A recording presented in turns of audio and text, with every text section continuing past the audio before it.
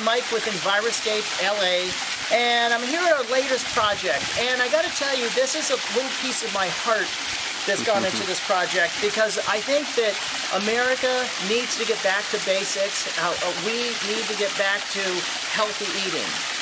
The world is full of pesticides and herbicides and GMOs, and you know what? We need to do something, seriously, we need to do something about it. There's also a drought that we're plagued with, and so all these things, as a professional landscape contractor for over 30 years, I've been thinking about this, and I've been thinking, how can we have something in our yard that's beautiful, save water, lower our grocery bills, and I want to present to you the high antioxidant garden created by Enviroscape LA. And what this is, it's a koi pond. And you know, you might be thinking, wait a minute, a koi pond, but doesn't that waste water? Well, not if it recirculates the same water over and over again. You put fish in there, and you can enjoy it. You can meditate by it. You can just have fun. Nothing like having your favorite drink and then sitting down after a long day. Who needs who needs medicines?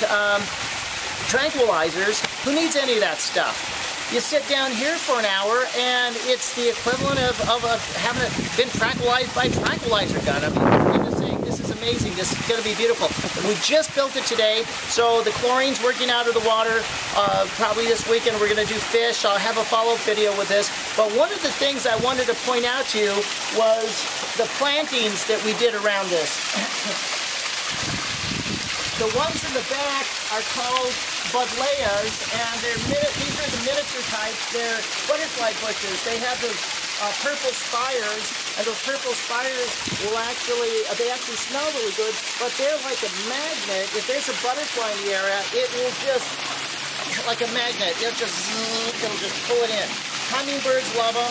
And what about the butterflies? Well, did you know the only food for butterfly is the milkweed, the Asclepias plant? That's the botanical name. We have a whole hillside of it planted on both sides here.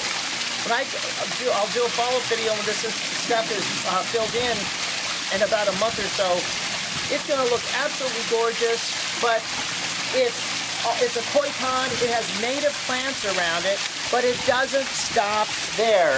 Okay, the homeowner too put synthetic turf here, so that's one way to cut out your water usage. And your gardener.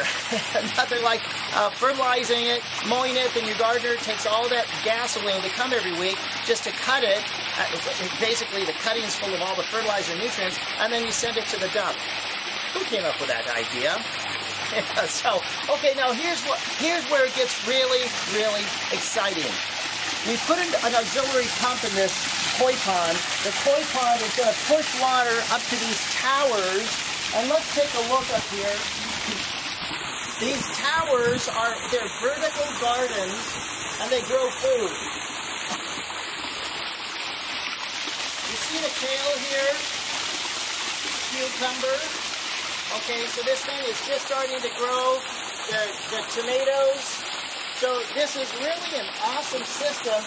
It has a pipe right here that pushes water, pond water, up to the top, and then it billows down and it hits all the roots, and then it travels back down. Once the roots have taken the nutrients, travels back down to the pond. So it cleans the excess pond nutrients out. Now I've got, for the solids, because Hoyer, like people, they have solid waste and liquid waste, we'll say. Well, the solid waste will get trapped by this Wawasa filter. This is called the Biotech, and it's got a UV, it guarantees clear, clean water. It's got sponges down here. We'll do another video on that. A pond is like a big toilet bowl. This will allow the toilet to flush. And the waste? And the waste? And then what we're going to do with the waste, we're going to be able to trap it with another pipe down here and toss it on vegetables. In fact, on the upper level of this, our homeowner, Charlie, actually put fruit trees. He's got an orchard up there.